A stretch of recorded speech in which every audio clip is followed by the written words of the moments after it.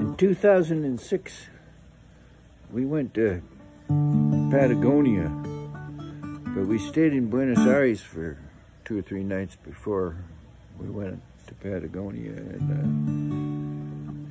we saw some tango shows, took a tango lesson, ate steaks as big as Volkswagens. And on the last night we were there, we went to a place called Bar Sur, which was a smoky old-time bar. It was before they had no smoking indoors internationally. At least in Buenos Aires, they were still smoking indoors in 2006. And we had a table right by the dance floor where these beautiful young tango dancers were dancing to live music. And the musicians were all in their 70s or 80s, older men. And the dancers were young and good looking. This singer of the tango band, he had a rose tucked behind his ear, and he came right to our table and he gave it to Maria, our tour guide. And he took her hand and sang this real heart-rendering ballad in Spanish about Maria. And she stood up straight and looked at the old man and smiled, and he was the one who melted. And as we were leaving, I says, I got to write a song about Bar Sur. That was the most incredible experience.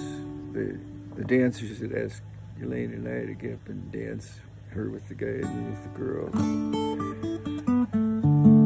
It had been a very memorable night. I said, I got to write a song about it. And I did. But it turned out the song was not about the bar, it was about Maria.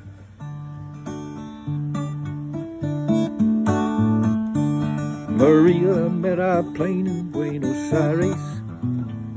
She spoke to us in English, and I guess she must have been self-conscious with our language. She ended all her sentences with yes.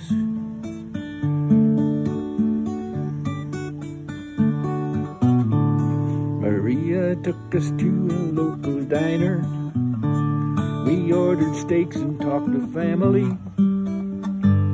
We told her of our jobs and our children. She told us she writes prose and poetry. Maria took us out to dance the tango, although she said she did not dance. I think she was self-conscious with the footwork, and I insisted that she take a chance. Then she brought us down to see San Telmo, and in the dim, smoky Bar Sur light, a tango singer came right to our table. He sang to our Maria on that night. There are so many songs about Maria, songs of laughter, songs of love and loss and lies. Maria looked embarrassed for a moment, then she stared that singer down with her dark eyes. The last time that we saw Maria, she was striding through the Buenos Aires night, going home to meet the man who shares her passion. We went back to pack for our next flight. Maria met our plane in Buenos Aires. She shared her city and her hopes and dreams. And in our memories of Argentina, Maria's dark eyes smile forever gleams. Maria met our plane in Buenos Aires.